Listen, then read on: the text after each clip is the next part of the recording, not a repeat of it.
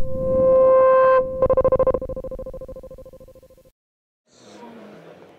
hello, this is Jan reporting from the Superbooth in Berlin, and I'm at the Klavis booth, known for the twin-wave oscillator module for Eurorack, and I'm here with Eric.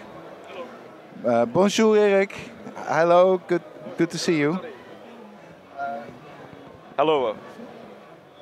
Thank you to Gearslutz having a look at what we do at Klavis.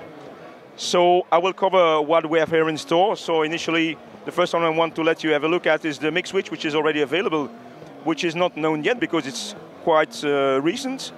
It's the mashup of a mixer and a sequential switch. So you have a pair of 2-to-1 mixers that can combine in 4-to-1 with lean, log, polarity inversion, global mute, the lock curve change, where the pot become actually real log or lean, depending on what you want to do. And if you activate it at the bottom, there's that switcher thing which transforms it into a sequential switch where all 4 or only 2 of the inputs can be selected either by clock, which is quite usual, but also by a CV, which is less usual. The thing has also random modes and so on. So by default, some voltage processing, wave shaping, it goes very fast enough to process audio at cyclic rate, even with complex waveforms. So a very versatile tool. This one is already available. Then we move to the Logica XT, which is the successor of the previous Logica Gator. So you find absolutely everything you had in the previous product. And the reason is that we had so much feedback about this nice product that we improved it a lot without even changing the price. This one will be available in a couple of weeks. And what it does is that now the user can store changes, presetting things, and even there is a delay line with over 5,000 points in storage. So a quite powerful product for people who like logic things. Next on, we move to our Quad EG, which is our big monster that should be available before the end of the year.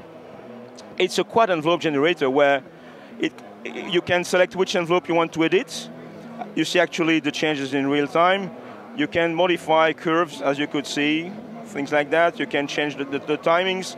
You can see the various fader settings in the display. You can see the flow of the wave by the phase LEDs on the top above the faders. And to make a change, you modify the value, and as soon as you grab it, it lights, so which is very useful for doing changes. Important thing here, because we have 4 envelopes, you can edit more than one at once. Here, all of them. So a single change can apply to all envelopes at once. It has a lot of features, many timings beyond ADSR, like pre-delay, some punch plateau thingy, some masking, some modes. There is a full list of settings to do. It's able to do cycle modes, self-adapting to the cyclic. It sticks and expands, stretches the whole envelope so that it follows the tempo all automatically. You can move each envelope separately, put them at different phases. You have a CV matrix where you have almost 150 matrix points. With each of them, you can have a separate level and polarity. So for example here, I'm modifying with a CVB here. So you see the B, you see the CV matrix. In the middle, I have my 0, and above, I apply a modulation, a positive modulation. And if I go below mid, I apply a negative modulation. And it is all available for all parameters or all envelope, all at once from all sources. You have presets, of course, because such complexity required to store things. And then, for example, you have special features for live, like the global, where all 4 faders are controlling each a separate envelope. The global time is a setting that stretches all time-related settings at once for the whole envelope. So with a single slider, you can control the duration of the sound from a few milliseconds up to several minutes. So that's almost it for it. We move now to the last one, or calibrated transposer, Caltrans. You bring 4 volt octave, you go to 4 oscillators, 4 VCOs, up to 4 VCOs.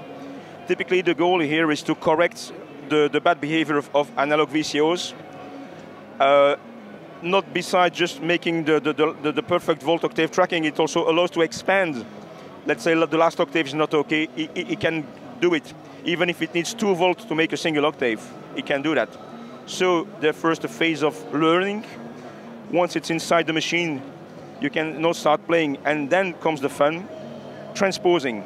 From that point, you don't use the core setting on your oscillators. You only use here semitone change, octave change. Here too, you can apply setting to more than one oscillator at once.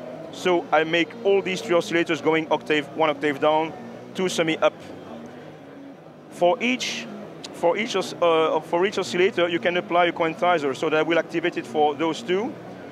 From now on, I have a quantizer in semitone for these 2 oscillators, which is reminded to me with the blips.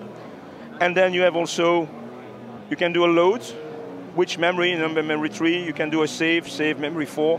These are these yellow ones at the top. And just to make it nice in the end, by holding any of the 4 voices and changing that knob, you apply a portamento. Changing that one, you apply a glissando. And both can be done together and separately for each of the channels. That covers it.